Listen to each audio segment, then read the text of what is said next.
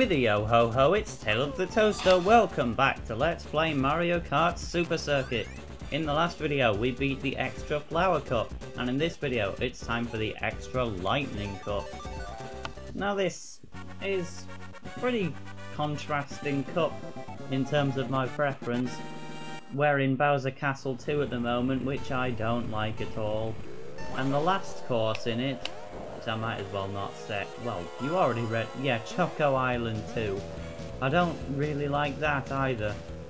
But course number 2 in this is fun, and course number 3 in this is especially fun. But we're not in there right now. I need to focus on Bowser Castle 2 instead. This is just all kinds of unenjoyable. There's so many walls you can run into, so many pits of lava. Each lap takes quite a long time considering it's an SNES course, and also considering you've got to do 5 of them. There's actually branching paths in this course, one of which is there just to screw you over. Like if you make a wrong turn, I'll point out when we're actually there, but yeah, when you make a wrong turn you'll just go straight into the lava after a bit. We're almost there now, so I'll be able to say it. Yes, if you turn left there, you're doomed. You'll just go straight into the lava. I think that in the original Super Mario Kart you could use the Super Leaf item, which would basically make your kart jump and cover a bit of distance. I think you could do a little sequence break with it there, and I think they put that jump there, for that, well, not a jump, but that pathway there on purpose. But lap 4 out of 5, not got that much longer to go.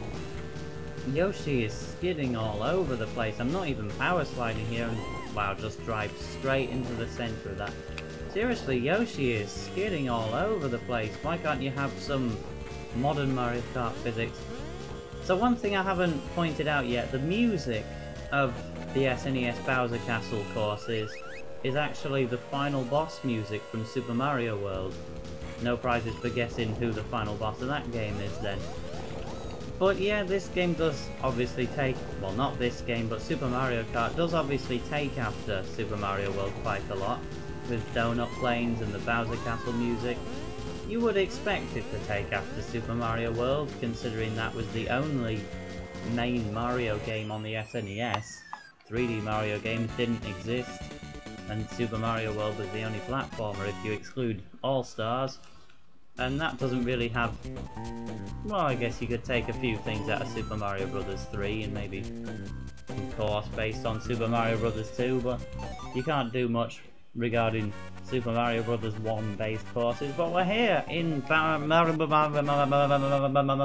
Circuit 3. This course came back for Mario Kart Wii, where it was actually in the Lightning Cup, which is quite surprising.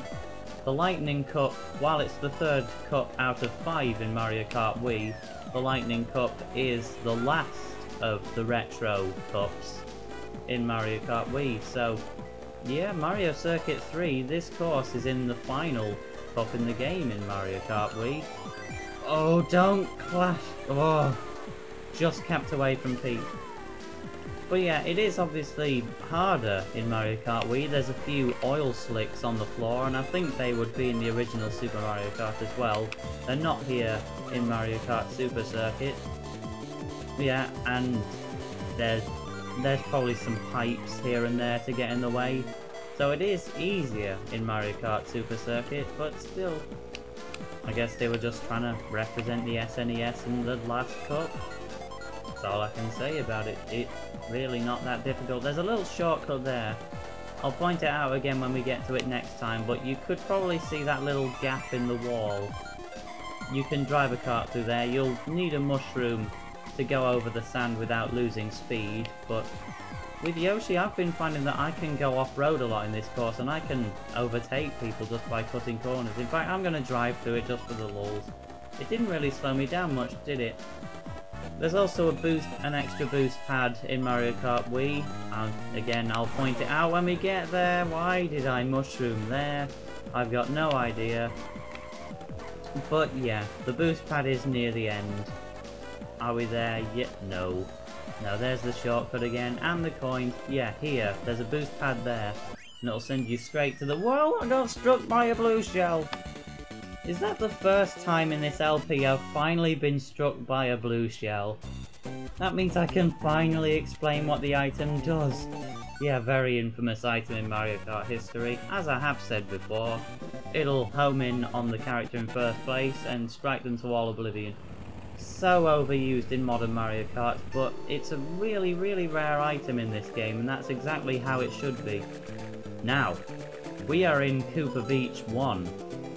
Now, I've always said that Snowland is my favourite Mario Kart course of all time, and certainly my favourite course in this game, but I'm not so sure. It's either Snowland or this place. Cooper Beach 1 is so cool. It's just a really easy little beach ride. There's just these little spots of sand, spots of water, a nice name named after the Coopers. Laps can take about 12 seconds. Nice music, nice setting. Oh, I just love Cooper Beach so much. It's just a nice relaxing ride. I could do about 14 laps here instead of 5. It's just so lovely, and it's almost over, and that's quite sad. See, I'm lapping everybody because this really is an easy and short course. It's very easy to lap other characters in it. See if we can lap Mario. Not quite. Well, it's already over. See, that lap took 13 seconds. My best one was 12.93 seconds. It's either that or Snowland that's my favourite course in Mario Kart history, and I look forward to Cooper Beach too. This uses the background of Shy Guy Beach, of course, as you could see with the Shy Guy pirate ship. So after that lovely little course, you're chucked back into Average Land with Choco Land 2. As I've said in the last video, I'm not that big a fan of the Choco Island courses. The last one wasn't too bad, but it's mainly this one that I'm against. It came back for Mario Kart DS, and I can't imagine why they would have picked this out of all the SNES courses to bring back. But yes, the main gimmick is lots of jump pads, which will typically make you miss coins. They won't speed you up at all. And this massive lake of chocolate.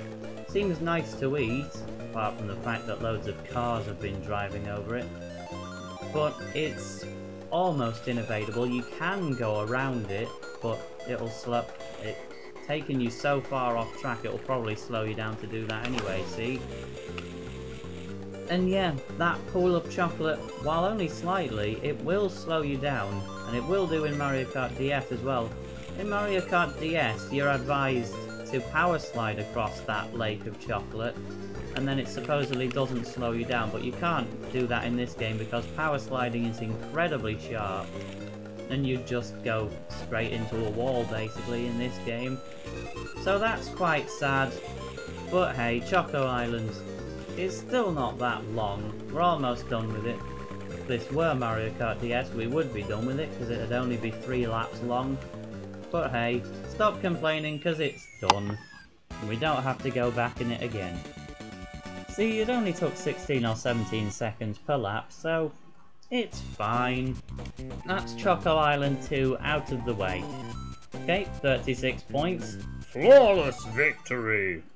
So let's just watch Yoshi clamber up onto the podium. Luigi came 3rd, Peach came 2nd, and obviously TaleOfTheToaster, playing as Yoshi, came 1st. So watch as the massive Jeep flies over us, drops a gold trophy on our heads, and Yoshi poses. Rank B, how many coins did we get? 118 again. That's 2 videos in a row where I got 118. But that's it. So in this video we took on the Extra Lightning Cup, and in the next video we'll be taking on the Extra Star Cup. See you then.